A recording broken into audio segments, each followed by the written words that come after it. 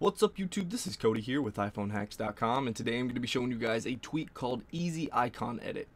Now what EasyIconEdit does is allow you to move multiple icons from page to page. So this is going to help you organize your applications into whatever order or whatever page that you want them to be on. So if we go ahead and make the icons wiggle just like that, you're supposedly supposed to be able to tap the icon just once and it should highlight it green and then you can move them. But it has a little bit of a trouble, so you can see I tapped it once, it didn't recognize, but this time it did. Sometimes it has a problem recognizing it. Seems to be working all right now though.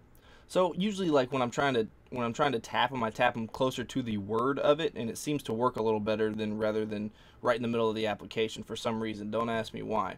But see, you just slide them over just like that, and then you re-tap them, and then they will go into their respective spots just like that.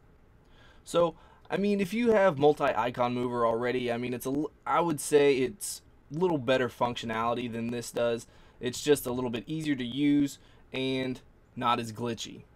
But if you're not a fan of multi-icon mover and you just want to check this out, this is a free tweak that you can download from Cydia. So go ahead and check it out and let me know what you guys think in the comments below.